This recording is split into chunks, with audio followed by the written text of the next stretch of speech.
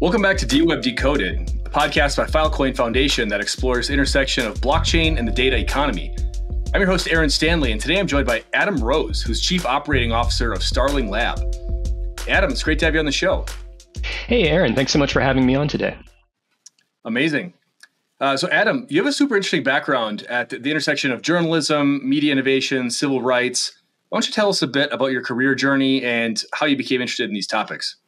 Sure. Well, I had spent about 20 years in media and journalism prior to joining Starling, and in a variety of roles was really introduced to fascinating things that technology could do for journalists, but could also be done against journalists. And I was working for a large newsroom, which was getting a lot of international attention, and we were bought by a very large corporation, made a lot of headlines, and we had a lot of turnover. So I was dealing with editorial standards, ethics, things like that, which are really important in any newsroom environment.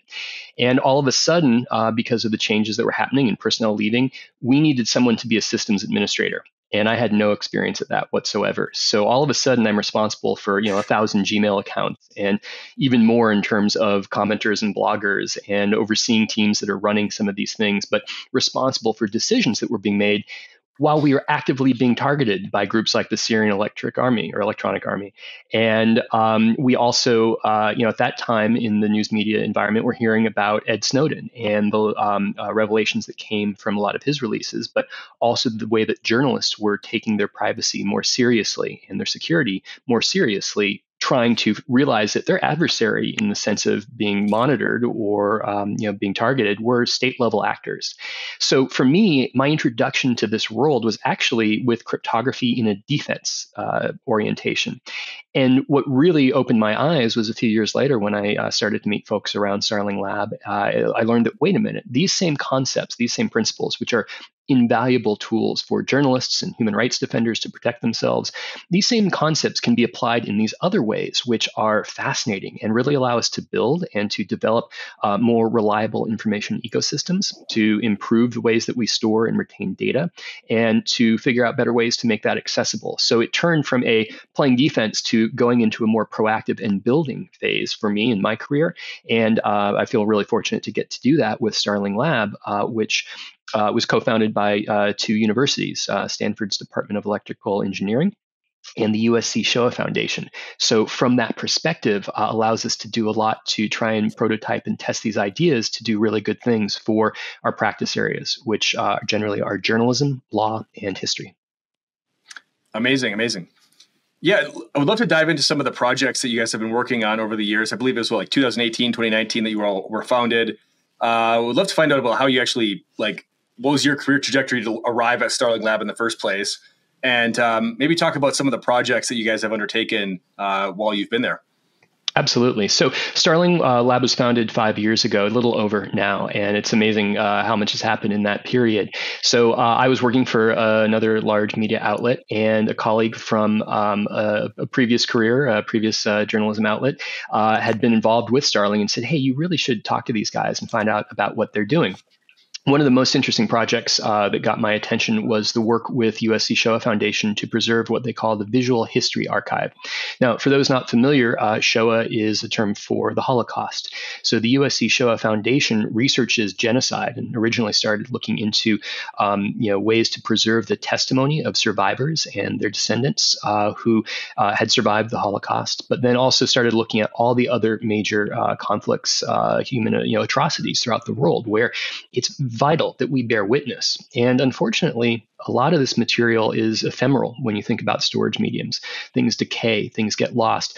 The same challenge that you and I have with our, photos that might be on SD cards from a few years ago or flash drives. Well, those may not last nearly as long as we expect them to. And, cloud storage providers aren't necessarily reliable. We see all sorts of risks with censorship and things like that. So Starling, before me, was already... Can we put a quick pin in that? Just on that one point, because this is interesting, because this is actually how I first found out about Filecoin, probably about 4 or 5 years ago when you guys were working on this project.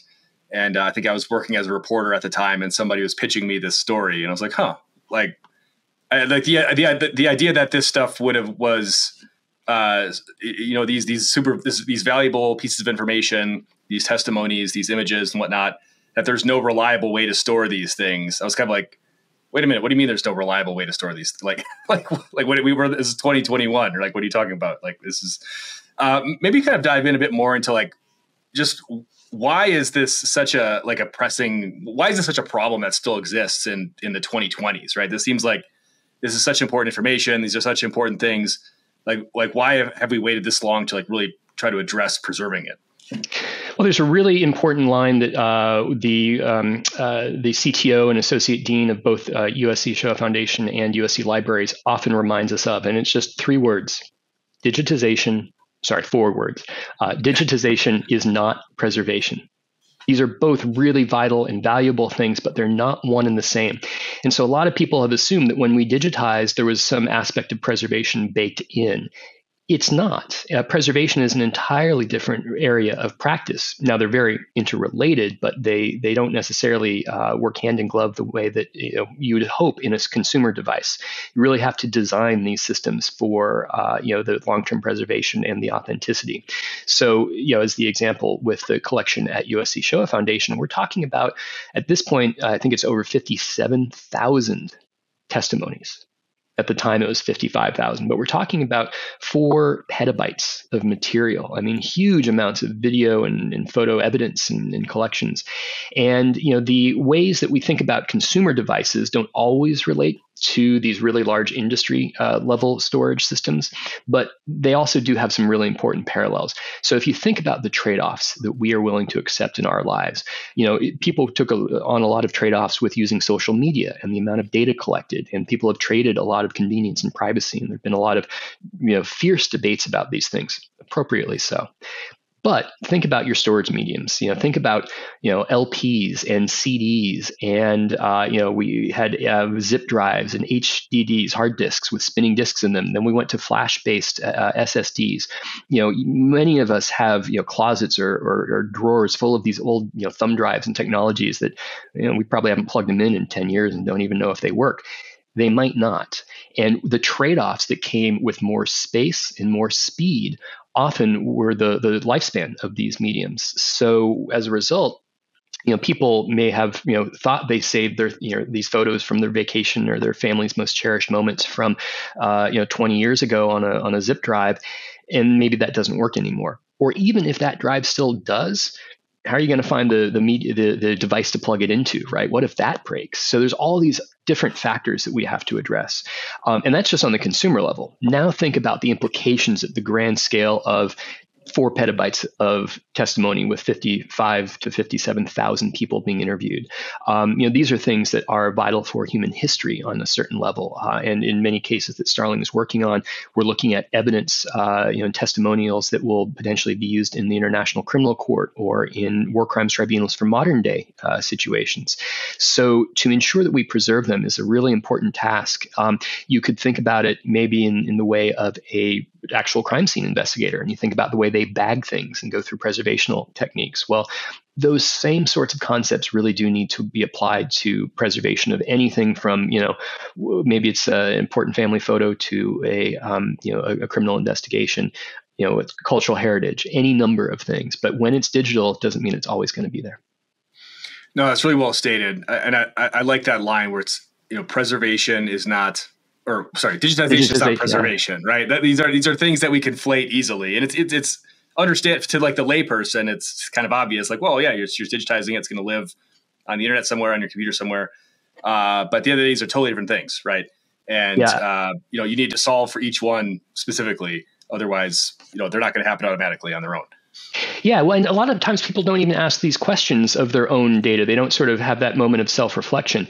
When I had actually just started, like the first week I was with Starling, I just happened to be at an event and met a climate scientist from a university in Canada. And, his life's work was on, the changes in temperatures in the Galapagos and all over the world. I mean, fascinating stuff, and important for people to understand the implications and what we might do to try and preserve important ecosystems in the natural world. And, just chit-chatting over a drink, I said, well, that's, really, first of all, fascinating stuff, but where do you keep that data? And I just remember him saying, oh, it's, stored with the university. And I go, okay, well, but like physically, like where is it? He goes, well, it's in the cloud. And I said, no, physically, where is that cloud? And there was this really there's a loaded pause. It was very uncomfortable for a moment. Deer in the headlights look, right? Like, what do you mean?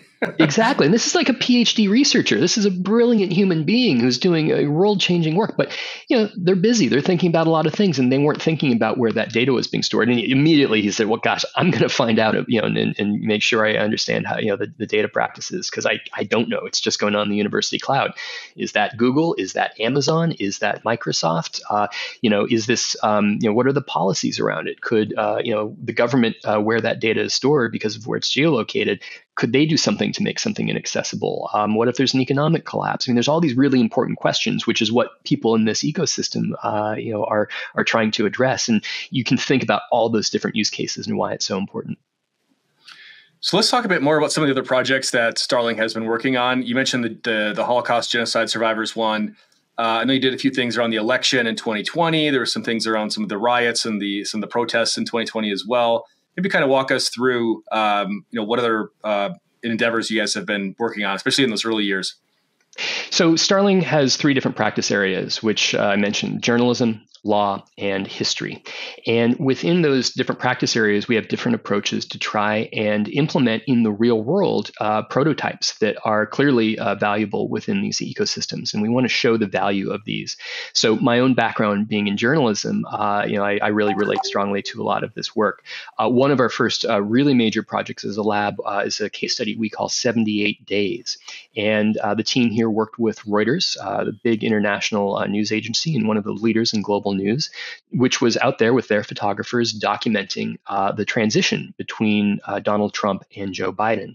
And as many folks remember, that also includes January 6th and everything that happened there. So just a coincidence of timing that several of the journalists who were out there, whether it was covering everything from the election day itself to that incident to the actual swearing in of Biden, they were carrying cameras which had prototype software installed. And we were able as a team to develop a system where on the camera, as a photo was taken, the moment light hits glass, and a term that folks may want to become familiar with is glass-to-glass authentication, the idea that light hits the lens, goes to the sensor, and then all the way to the screen that it's coming off of when you're consuming that, whether it's your laptop, your phone, whatever it may be. So those cameras were tethered to cell phones with a secure enclave, essentially a wallet, and it's probably people in this audience will be familiar with. And so the idea was that as those photos were taken, they could be cryptographically signed, and so we were then able to take those hashes and register them on blockchains, and that created a digital paper trail, which helped to establish not only that the pixels were the original pixels as registered, but also the metadata hadn't been changed, so that 100 years from now, someone could hand you maybe it's a zip disk. I don't think that'll still be around. Maybe it's some kind of thumb drive. Maybe it's a CD that's lasted that long. But it doesn't, it could be any form. It could be over the internet, emailed to you. And you could get a copy of that photo and its metadata. You can hash it yourself using these, freely available algorithms. And you can see that if the hashes match, like a digital fingerprint, that you do have the original material that was captured on January 6th in Washington, D.C. So that is a really important thing from the sense of knowing what is real in this day and age, especially of generative AI and deepfakes. So that was a really just amazing set of circumstances coming together in that particular case study. And we've continued to do that across any number of other projects. Another really important one for us, we did with Rolling Stone. And there's a piece called The DJ and the War Crimes, which looked into an incident from 30 years ago in Bayelina, Bosnia. And what I really love about this from a technical standpoint is that it's not just saying, hey, we have this whiz-bang technology on these phones and, and cameras from today, but we went back to 30-year-old slides, film slides. And we worked with the original photographer. And one of his images was a famous, iconic photo of what appeared to be a war crime being committed of a soldier kicking a dying woman on the ground. And the suspect had never really been widely identified. And there was a lot to that story itself, which is an amazing read in Rolling Stone. If folks go to investigation.rollingstone.com, I think it's the first thing that comes up. So the underlying imagery, though, that one photo had been used as part of, especially cheap fakes over the years. People would circulate the photo and say, as recently as the last few years, and say, "Oh, this is a Ukrainian soldier kicking a civilian in the Donbass region. And it wasn't, right. That was a Serbian, paramilitary soldier kicking a Bosnian woman, almost 30 years prior at that point. But that's what circulated online, right? So getting people to the original version was important, and having attestations around that was also important. So not only did we preserve that image with attestations from the photographer, Ron Habib, who did amazing work in the field there in Bailey, Bosnia, but also other photos from that day, collections of evidence that came from social media about the people who were involved in that paramilitary unit, and identifying not only the person, but the web of people around them that helped to facilitate, not only what happened in that day, but even more recently, some of the folks involved in that investigation were identified as supporting Russia's invasion of Crimea. So all of this was collected and preserved using these sorts of approaches. And then, of course, it was securely stored using decentralized storage. So, that's all on Filecoin, the full investigation. And a couple of weeks after that story published, the local prosecutors in Serbia announced that they were reopening that case and that they were looking at it. So they confirmed that with local media, which was exactly the point of this, that you can't deny it when it's all been saved and you create all the attestations around it. And it forces people to look. And it forces people to take this seriously, and it forces people to consider the real evidence that they have. So those are the sorts of projects that really get us motivated because of the implications for so many people. And of course, the timing of that was fascinating because that story came out within a couple of weeks as well of the rollout of the version of ChatGPT that got the whole world excited about generative AI. Yeah. Yeah. So that's, I suppose that was kind of a light bulb moment for not just you guys, but for everybody. That was the wake up call that everybody had, that this AI stuff that's previously just been science fiction or, some kind of, weird like Google experiment or something. Like, this is real. We have the ability to create this content, to manipulate content, and it's literally like anybody can basically do this now. Like a teenager in their basement could create these things and manipulate these things. How did that kind of change? Like, I'm assuming it's valid. It's validating to the work that you guys were doing, but how did that change the perception of what you were doing? Right? Did this go from being maybe like, oh, that's kind of cute, these guys are experimenting at Stanford with this thing, to, oh, wow, like we need something like this in the world of AI? I think wake up call is really the perfect term. It sort of made people pause to realize that this was going to be the worst that generative AI would ever be. And it was already getting really, really good. That's the thing to remember. I mean, you look at, what was the Will Smith eating pasta, it looked terrible. And people are like, this is a great, party trick. It's not serious. Well, then when ChatGPT really got good, people realized the implications with text, and then you start looking at Midjourney, Stable Diffusion, and all the different models that rolled out. And now we have photographs that look like they were taken by professional portrait artists. There was a version, I think it was of Stable Diffusion, that came out recently where it regressed and added an extra finger on some of these people. But then the actual faces look like Jill Greenberg portraits. She's a great famous photographer. And of course, they're going to fix the finger part. And of course, it's going to keep getting better. So that was enough that people really went, okay, this is real. One of the things it also did is, I think, cause some confusion, and people are going, okay, well, what are you guys doing with AI? It's like, well, we're not implementing AI into more things. What we're doing is serving as sort of a counterpart or a way of authenticating things that run in parallel to AI.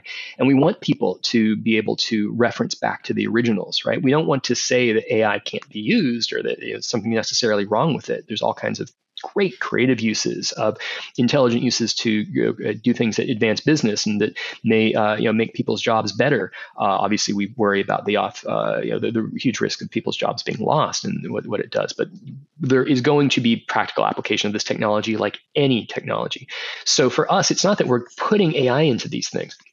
What instead we're doing is saying, how can we get people to the most original version of what they need to inspect and the underlying versions of that?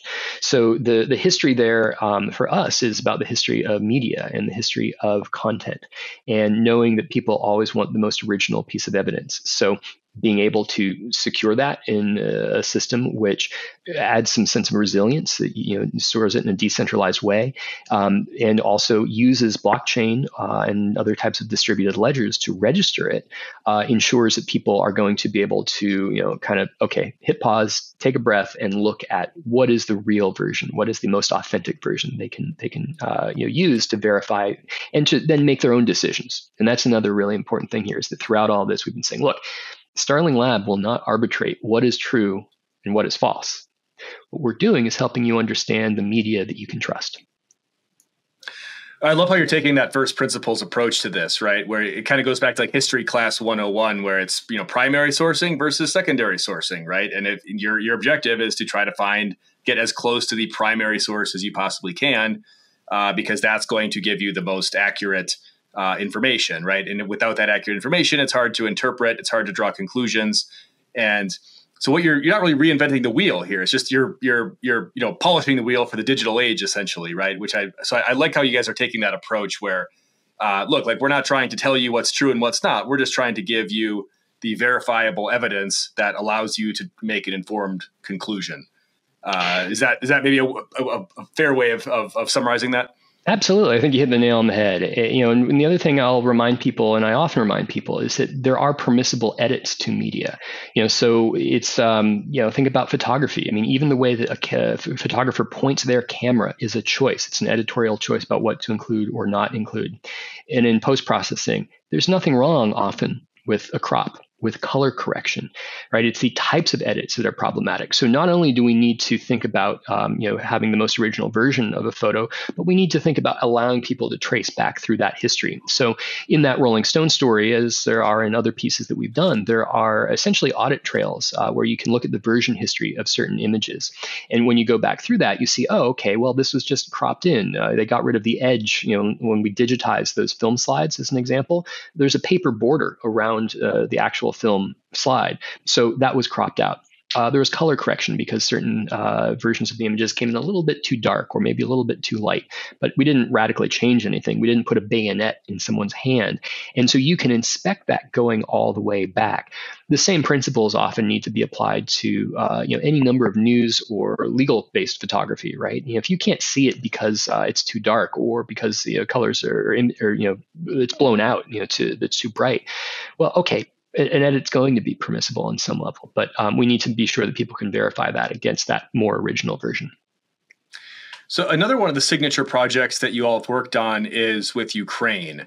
And I remember this fairly vividly just because I was spending quite a bit of time with Jonathan Doten, who's the founder of Starling Lab, in the spring of 2022 when the Ukraine war was breaking out. And it kind of struck me, what you guys are doing really became real to me at that point, because this whole idea of we're preserving kind of historical information and, genocide survivor testimonies, things like that. Stuff happened a long time ago, but it's important. But the Ukraine thing was okay, this is happening now. And, war is obviously, right. What's that phrase where it's the truth is always the first casualty of war, right? So it's Very you don't know true. who to believe. It's all, you don't know which, both sides are being force-fed propaganda. We don't know what's true. We don't know what's going on. And so when I found out that you guys were on the ground, or you had journalists or researchers on the ground who were trying to catalog evidence of some of the crimes and the activities that were happening there, that really hit home to me. I was like, wow, this is like the work that humanity needs right now at this point in time. Would love for you to talk a bit about what that project entailed, and also I mean, just from did you guys kind of have that same sentiment as well? Where you're okay, this is game time now. This is happening now in our this is our jam. We got to nail this. Humanity is depending on us to get this right. That's exactly right. It was a sense of urgency, and it was a sense of this is the here and now, and the great proving ground for a lot of these technologies. At the same time, we also recognize that while there's urgency to capture the evidence, there was going to need to be a lot of patience in the actual outcomes in terms of accountability. And keep in mind that war crimes can take decades to prosecute. What we're really talking about is transitional justice, where people generations later, who are maybe the kids at the time, are the ones who are going to need to make decisions about what is the right form of accountability, what is the right form of making people whole again, and what are the systems that we all use for that. So we had to think about their needs, not today, not tomorrow, but 20, 30 years down the line. So in order to do that, we actually took on a number of different projects within Ukraine and with information surrounding Ukraine. So just as an example of one specific one, we worked with the Atlantic Council's Digital Forensic Research Lab, and they did an amazing job researching over 10,000 pages of what could essentially in some cases be considered propaganda, but essentially Russian sites and blogs talking about the war and what was appearing to be misinformation. So think about link rot. Think about the idea that the U.S. Supreme Court has cited websites which are no longer up. Think about the huge rate of link rot on news sites. The New York Times, this has been well studied. You can maybe see some charts here about the rate of decay of links and deep links within articles. If websites are going to disappear and websites are evidence about, let's say, some sort of organized misinformation campaign and coming out of Russia, well, it's important to preserve that and to capture it properly. So we used a tool called Web Recorder, which comes from people in the Web3 community and the Filecoin community as well, and use that to capture these 10,000 pages and then preserve them so that they would be available for researchers looking into mis and disinformation. And then you pivot to what's actually happening in the field. One of our really big concerns is, as I mentioned, children, and the idea that it's their future that is being torn apart by some of these really violent and aggressive military actions. Well, one thing I think that everyone can agree on is that the targeting of civilians is a war crime. And one of the things that really stood out about the early days of that conflict was the bombing of schools. There's no reason to target civilian infrastructure where children are, especially when there's no military around.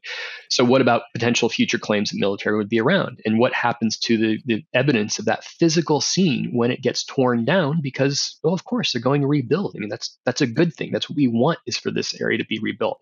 But then how can you confirm what happened? Well, obviously there's photography. But now, this day and age, we've got the liar's dividend, right? Where people will deny that something is real, and then it sows these seeds of doubt. And we've seen it domestically in U.S. court cases already, where lawyers have tried to exclude evidence, saying, "Oh, well, this could be deepfake." So what do you do? Well, in our case, we applied what we call the Starling framework, and it's a way to think holistically about the life cycle of an information asset, whether that's a phone number, an encyclopedia, or a photograph. And you think about how it's captured, how it's stored, and then how you verify that. And so the verify step can cross back on the others. And these are not necessarily sequential, though they often are. So in order to properly capture things, we had teams that we were working with on the ground in Ukraine taking photographs of a school that had been targeted. And this is an apparent war crime, of course, so very serious stuff. We were using technologies like proof mode, another tool that some folks may be familiar with. And what's great about that is, as opposed to needing a let's say a professional camera with software that's tethered to a phone, or some of the devices now which use what's called C2PA, really great development as a technical standard. And you can get cameras now, professional cameras with C2PA on board, that helps to authenticate at source and on device and to show what the original is. But it's early days right now, so some of these are like $10,000 cameras, as opposed to proof mode, which, and by the way, these are all great things, but it's just for which audience. So proof mode, it's free. Anyone with an iPhone, anyone with an Android can just install it. And so, in taking that, which comes from the Guardian Project and some other great folks in this ecosystem, we then captured a number of these images. Then, of course, stored them using Filecoin and other decentralized storage systems, and then, of course, collected a lot of metadata and verification data. And often in our projects, we will register on 7 or 8 different blockchains or distributed ledgers that allow us to say, well, even if one somehow were to fail for some reason, the redundancy assures that we have registered versions of this material, so that years from now, when prosecutors are trying to understand what to believe from an era full of generative AI, or even something that is just manually edited into a fake, that they're able to say, okay, well, this is reliable evidence that we can authenticate and that we can introduce into a courtroom setting. So our lab actually submitted a number of these to as dossiers to the ICC, the prosecutors there at the International Criminal Court, and also to reports that were produced for the UN Human Rights Council, which wound up citing this as an emerging good practice for the documentation of war crimes. So those are the sorts of things where we see these really profound humanitarian implications that, while they might be in an early phase today, are practical. They can be applied, and they, in the long term, will lead to these what we hope are really robust resolutions and upholding of civil rights. Yeah, no, very well said. So I'd like to say congratulations and thank you, I guess, on behalf of humanity for doing this work. I mean, I think it's just really incredible that you're doing this. So, it's amazing that we have not just the technology, but like the people that are willing to put in, the boots on the ground and willing to put in the effort to be able to do this. So maybe just kind of wrapping up here, I would love to talk a bit about what's on the horizon for Starling. Like, what are you guys up to, like next 6-12 months ish? I know we've got elections coming up this year, which is kind of a hot topic, especially there's been, kind of a rise in generative AI and deep fakes and things, not just in the US, but other places. That has been kind of capturing some of the conversation. But would love your thoughts on that, and then any other projects that we should be paying attention to out of Starling. Yeah. Well, first I'll say that we stand on the shoulders of giants here in the sense of the information ecosystem. Many of these principles and concepts trace their roots to the 50s and 60s and ideas of a decentralized web and applications of cryptography. So we're just trying to take that to a different place and a different level in certain practical implementations. But some of these, I first always want to remind people and ask people to share this idea that, look, even cryptography it's not like it's this brand new thing. I mean, we've got 4,000 or 5,000 years of history with ciphers, and there's something called the Caesar cipher for a reason. The Jefferson disk or the Jefferson wheel is named after Thomas Jefferson. I mean, these are not new, weird, emerging things. These are really well-grounded, well-tested concepts that are now being applied in these ways. So to that point, one of the things that we're really looking at as a lab is how we spread that knowledge and understanding of where people sit in the information ecosystem. So we've got classes being taught at Stanford University. There was a course there called Designing for Authenticity last year, which is actually expanding in scope. And so there's more teaching going on in the university setting. We're also looking at professional training and how we expand that and try and reach people who are working in those different practice areas to help them understand and be good stewards of that information ecosystem. So along with that, we continue also our practical applied projects, our different fellowships. In the journalism space, we are wrapping up right now a great project with Numbers, another part of this ecosystem. They're based in Taiwan, and so they worked with a number of journalists, photojournalists on the ground who were photographing the election in Taiwan, and using their technologies and also applying some of Starling's approaches to authenticate the original photography that was taken. We're developing a tool or a system, really, I should say, called authenticated attributes, which allows people to self-publish almost like a feed of metadata around different assets and associate assets with each other. So we were working with a number of these photojournalists from Taiwan on that. So we'll be releasing a case study coming up soon on that work. We're also working with as an example, a really great photo director who's been with a lot of major national publications and is looking at the role of archiving with photojournalists who've seen amazing history, but maybe their personal archives, aren't being preserved in the best, most efficient way right now. What happens when that photographer is no longer there and we lose the collection? As an example, a great conflict correspondent or work photographer, Christopher Morris, who's photographed Panama, Croatia, the Philippines. January 6th, he was was there, the coup in Russia. All of these things over the years, he's witnessed history. His lens has witnessed history, and a lot of this stuff is sitting on hard drives, in his home in Florida. A hurricane comes along and wipes that out. That's really serious risk. So one of the things we're looking at is the role of digitization in collections like that, and the role of preservation. Right, looking at these two things, which, as you may have recognized here, map very closely to the idea of capture and the idea of store. And then, of course, we're adding all this verification as well. So we're really looking at the archiving of journalism right now, both photography, but also old print media. And so we'll have some exciting things coming along there.